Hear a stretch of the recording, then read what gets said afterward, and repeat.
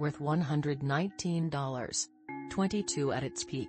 Luna, the sister asset of troubled cryptocurrency Terra USD/UST, collapsed to almost $0 overnight. As of 10:45 a.m. ET, the token is trading at $0.005 with a market capitalization of $56 million, according to CoinMarketCap, a dramatic fall from $28 billion just a week ago.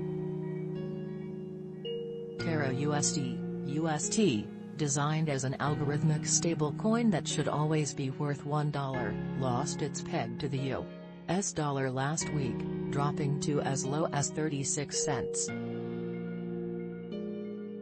It is currently worth $0.39. Investors' loss of confidence appears to have triggered a series of further withdrawals from the Anchor protocol, a lending market that offered yields as high as 20% to users who deposit UST. Since Friday, Anchor's total deposits have fallen from $14 billion to $2 billion.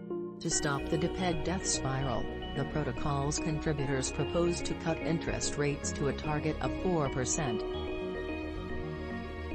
Among other measures, Terra developers offered to burn, or take out of circulation, nearly $1 billion while increasing the amount of available Luna, which acts as a stabilizing mechanism to help return the price of UST back to $1 when it deviates, to alleviate the pressure. Meanwhile, the supply of Luna has shot up by 20-fold today to hit $25 billion. The drop in UST's price caused additional Luna to be minted and issued into the open market.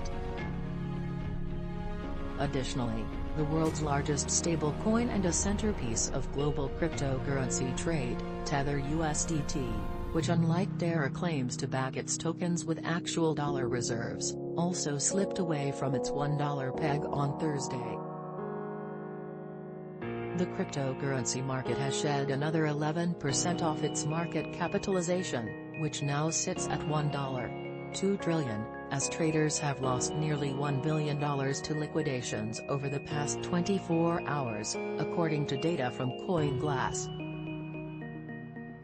The largest cryptocurrencies by market share, Bitcoin and Ether, are trading at $29.346 and $1.999 respectively.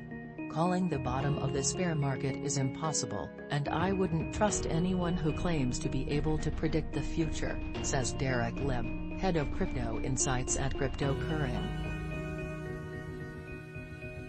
However, if we look at previous data, even during the worst market crashes, Bitcoin BTC has found support at the 200-week simple moving average (SMA), which is currently at just over $21,000, and this is a good indicator for what could be a worst-case scenario.